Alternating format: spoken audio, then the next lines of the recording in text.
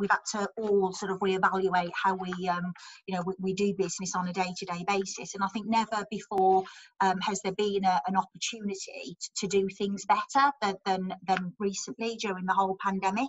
We're extremely pleased to see how resilient the specialist finance industry has reacted really during the whole COVID crisis, and how everybody is sort of seemed to have pulled together as a bit of a community. There's been a real positive spirit about that, which has been really refreshing to see in terms of social media posts, and it seems that people have really looked out for one another, so that's been really fantastic.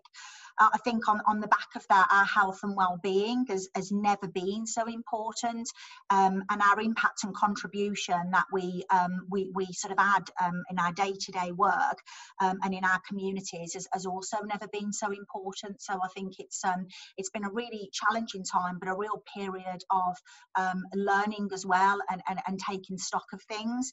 As we enter the recovery period, we now have an optimum opportunity, we believe, here to improve how we hire our employees, ensuring that they are making their best and preferred impact and contribution, whilst improving their overall health and well-being.